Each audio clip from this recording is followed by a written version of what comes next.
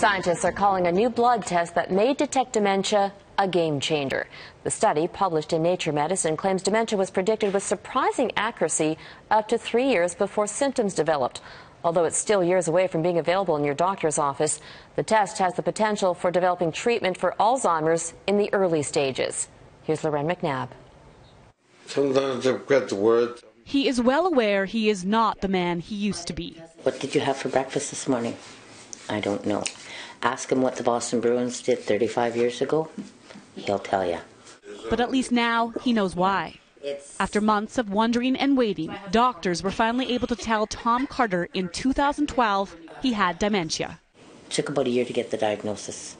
Now researchers at Georgetown University Medical Center in Washington say they've come up with a relatively simple blood test that could eliminate that wait. After studying 525 patients over 70, they were able to identify 10 key molecules that appear to lead to dementia.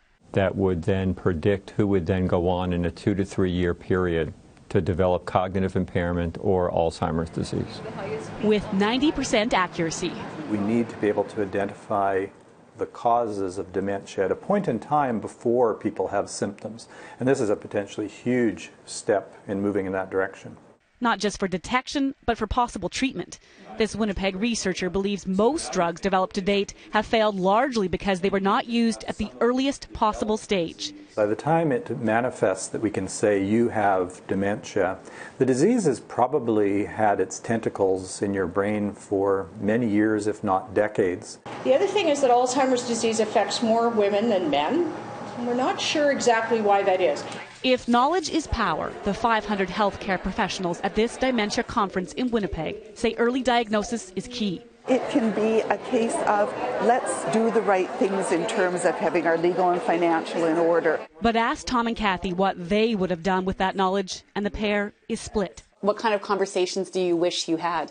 Who I was, actually. Tom says he would have had better talks with his kids and grandkids, while Kathy already knows where this disease will take them. It's losing my best friend, losing my partner. The end clear, but if researchers are able to replicate this study, she also knows it could lead to new beginnings for others. McNabb, Global News, Winnipeg.